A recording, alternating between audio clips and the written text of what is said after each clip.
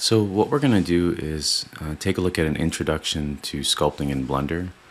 The version of Blender that I have is set to 2.92. Now, the way that I got to this is if you make a new project and you go to sculpting, this is the initial layout they give you. A couple other things that I do is if I go up to edit and I go down to preferences here, I usually turn on tab for pie menu under key map. Now, what that does is if you press the tab key, you'll see it brings up this pie menu, and it gives you access to different modes. Here's the object mode, the sculpt mode, the edit mode, all this good stuff. Let's go back to the sculpt mode. Something else I do is in my Wacom properties, I usually set up my pen so that the front nib is set to middle click. What this allows me to do is if I click in the middle mouse button, and you won't notice it in the screen, so maybe take a look up at the axis at the top, I can actually rotate around. And if I hold the shift key down and I press that, I can pan around. Now as for zooming, if you hold the control key down and I click in that front middle mouse button, it'll let me zoom. So it's pretty good to sort of just practice holding shift, centering it, all that good stuff. The next thing I do before I start sculpting is I like to sculpt symmetrical, and then I make it asymmetrical when I'm finishing up or polishing the piece. So I'm going to go up here and click on my first option here, and I'm going to go to symmetry and turn on mirror X. And what you'll see is two little blue dots here. I'm going to hit F to focus to make that a little bit bigger so you can see it. And you can see now I have two dots, and anything I do on one side, it'll do on the other. So let's take a look at how I make a cartoon head, for example. Well, off to the side here in sculpt mode, you can see I have all of these brushes. Now, if you don't see them, you can press the T like Terry key, and that'll bring these up. And I usually press G, and I'll start with my grab brush. And there's different options here, but for now, try to keep your sculpting simple down to 2 or 3 brushes as you're learning. So I'm going to press F, and I'm going to make my brush pretty big. And in the front view, I'm going to pull this in. Now, something that I tend to do as I'm moving this around is I'm not exactly in an orthographic rotation mode. I'm in a perspective one. So if I press the 5 key, it'll move me to orthographic. And I tend to sculpt in this. Now, the difference is with perspective, your any objects you have in 3-dimensional space will you'll be able to see the distance between them. So let's actually just really quickly, I'm going to hit tab and go to object mode to show you what I'm talking about. So I'm going to hit Shift A, or up at the top you can go to Add and go to Mesh, and I'm just going to add a, let's say a cube for a second, and I'm going to move this back here and off to the back part here. Now notice if I'm in orthographic mode and I click off, they essentially look like they're at the same distance. Now if I press 5 and I go to perspective, you can see that it's clear that this is much closer in front. So let's actually move this off to the side. You can see that I can see the side of here. If I press 5 again and I'm in orthographic, they look like they're almost at the same plane. This is important when you're sculpting because you want to be able to look at your model in a way where it's almost flat dead on and to the side. Otherwise, you can have this fisheye sculpting mode. So let me sort of show you what I'm talking about. I'm going to go ahead and just click on that, and I know it's highlighted because it's orange. I'm going to press the delete key. Now, as I shape this, so let's select our circle, press tab, or a sphere rather, and then go down to sculpt mode. Now, if I pull this down, notice I'm in perspective mode here, and I start to sculpt, and it looks pretty good. I'm just trying to get a nice egg shape for the head from the front view.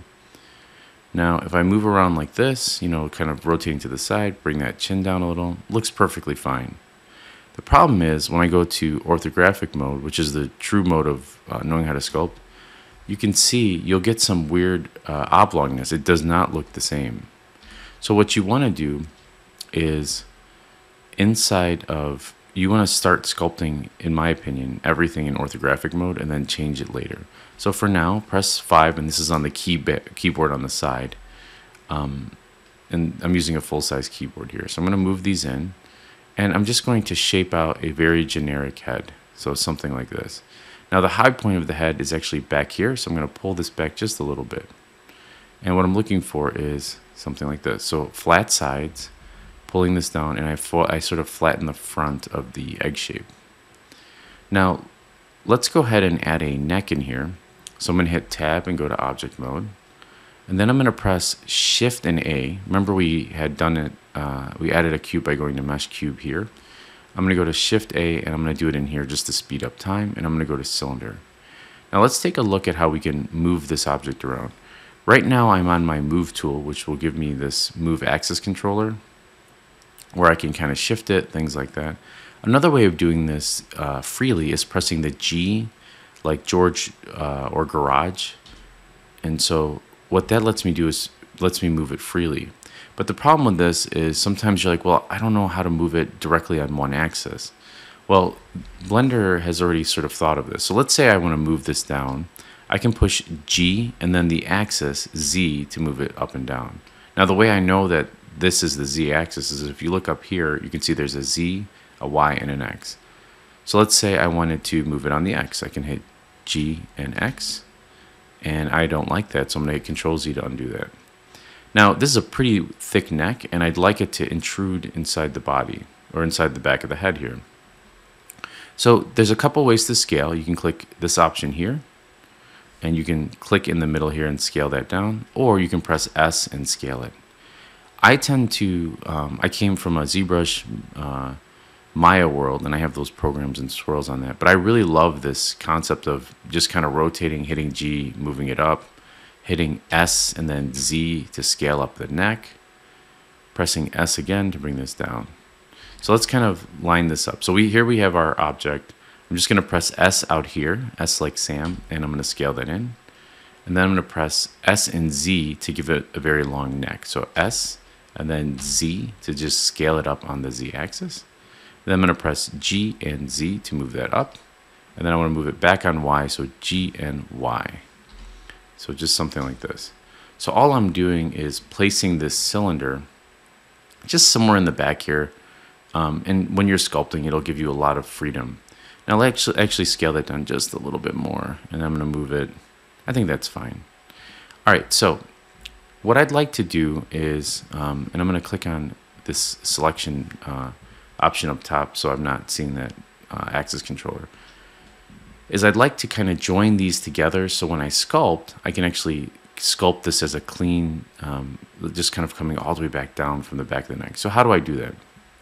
Well, you can actually join objects together, and you use Control J to do that. So I'm going to hold Control and click on the head here, or you can click inside this over here. So Control and click this.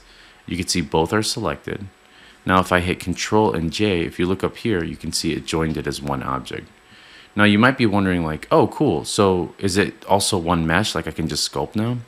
Well, if I hit Tab and I go to Sculpt mode, and then I'm going to look at this in wireframe mode. So let's hit Z and then go to wireframe mode. You'll notice there is different amount of polygonal faces on each one. This is really bad for sculpting. Like it's actually going to, if I try to sculpt across, I'll get a lot more detail here and not enough here because there's just not enough geometry. So a nice way of meshing these objects together, as well as keeping the geometry the same, is using this remesher tool. So I'm going to show you a quick way to sort of use this. And so what I like to do is if you hit Shift and R like Roger, you'll see this box appears. And as I move my cursor left and right, you can see I can control the scale of these little boxes in this cage. And what that indicates is these are going to be the size of the polygons that this is going to be remeshed at. So let's take a look at that. I'm going to hit Shift and R. Let's say I like that. I'm going to hit Control and R now. You could see it remeshed it with polygons that are roughly that same size. And it made it one nice object, which is pretty cool. I'm going to hit Z like zebra again. I'm going to go to solid mode. You can see it looks pretty good. Not too bad. Let's go ahead and add some ears. So the ears roughly fall where that high point is, just behind the jaw. So I'm going to show you a quick way to add a ear. I'm going to hit Shift A. Oops. Let me hit Control Z to undo that actually. And let me undo that masking. So I'm going to hit Tab and go to Object Mode. So here we are back in object mode. I'm going to hit Shift A again, and I'm going to add a cylinder.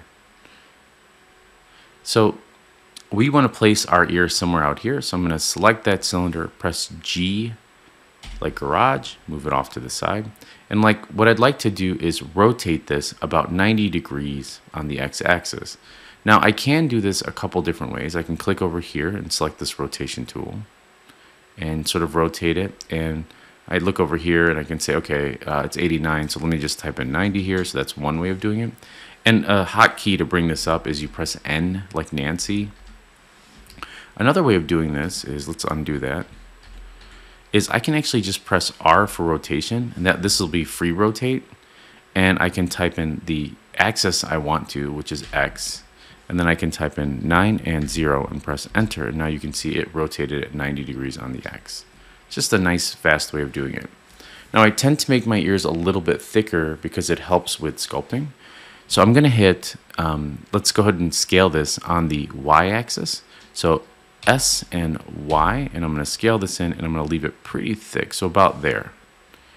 Maybe a little wider, so S and Y, because this whole thing gets scaled down. Let's make it a little bit bigger. Now I'm going to hit S and scale this down, G, and start positioning this where I want it to be in the head. So let's move it a little bit forward and a little bit more. And then you can either rotate it with this, or you can hit R, and then we want to be on the Z-axis and just kind of rotate it freely. Now the best way to figure out whether how big you want your ears to be, if it's like a really kind of goofy looking character, is we should mirror this ear across. So I'm going to go to my modifiers panel here, go to add modifier and select mirror. Now the object I want to mirror across is this head.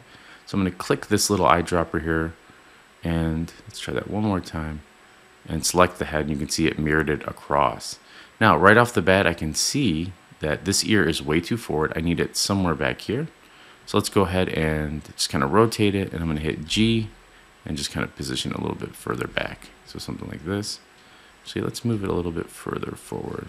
I want it just behind where the jaw would go. And all of this gets pulled out, and we're working with clay, so the back of the head actually needs to be a little bit bigger. Things like that. So let's scale that down just a little bit and bring that in. And these ears are going to get shaped and all that good stuff. So let's do it again. Now, one of the things, and notice we're in object mode, is if I select the cylinder and I hold control, or shift rather, and select the head, you can see I selected both. Over here, you have to select this and hold control. So it's different buttons. Control over here, shift out here, and then I press Control J. Watch what happens to this other ear. Notice it disappeared, but it still made it one object. The reason for that is we never applied our modifier here, and there is no mirror modifier on the head here. So what we can do is either hit Control A or click this drop down here to hit apply. So I'm going to press Control A just as I'm hovering, because I like to do sort of faster workflows. I'm going to hit Tab and go to Sculpt Mode. I'm going to press Z like zebra and go to Wireframe, and you can see again we have different density of polygons, and that's okay because we're going to hit Shift R and go a little bit more detailed, and then I'm going to press Control R here, and you can see that it did not do both. Let's try that one more time. Let's see, are these combined? Yes, they're combined. Let's see, Shift R and then Control R, and then let's hit Z and go to Wireframe or Solid and then go back to Wireframe. And let's see, why did you not? Let's see, Sculpt Mode. Why did it not sculpt? This is interesting.